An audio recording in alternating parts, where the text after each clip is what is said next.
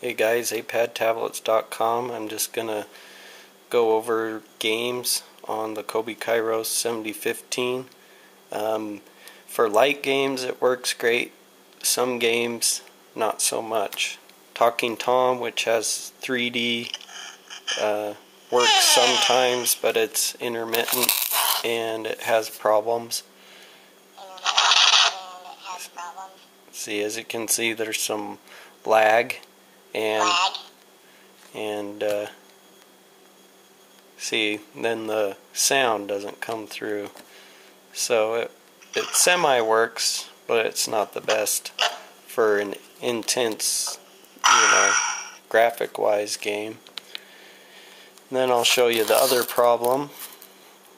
Go into Angry Birds.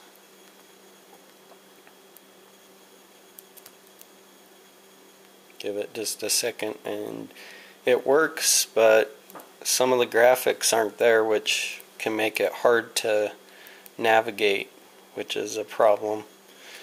So far so good. Oh, there we are. But as you can see,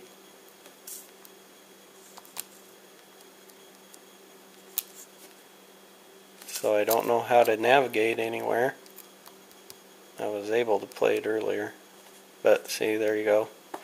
But all of your text, the graphic overlay, not there, which is kind of annoying. But for light games, it works just fine. This is a puzzle game, and it's not a problem. So that's my review on games on the Kobe Kairos 7015. I'd recommend going to the 7024 if you like video games.